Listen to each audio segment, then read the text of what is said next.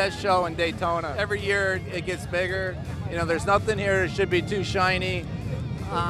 You know, nothing with a 26-inch front wheel.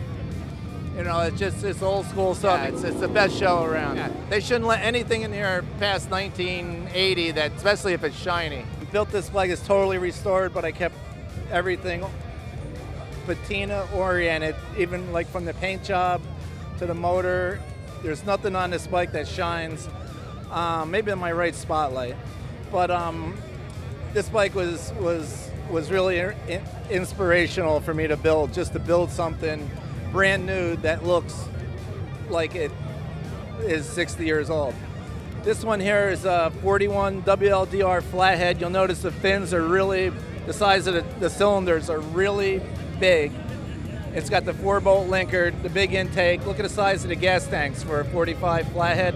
This bike was made to race in Daytona in 1941 on the beach. You were here in 1941 on the beach watching the Daytona 200. There's probably 30, 40 of these bikes on the starting line. This here is an 86-inch twin carb knucklehead, makes back 80 horsepower. It's got a 5-speed tranny, new Springer front end. That basically a retro rod, like in the car world. But this bike, you can ride this bike with anyone with a brand new Dyna or Street Glide or anything, go down the road 80 mile an hour. The bike handles great. It was built in yeah. It's like a new old bike. You know, built in 1903, one of my first bikes put together, and hasn't changed a bit. This here I built for my son. He helped me. It's a 69 shovel. I put 58 tanks, put a great sparkle paint job on it. S&S, kept everything old school, bubble bags, 86-inch motor, so the thing hauls ass.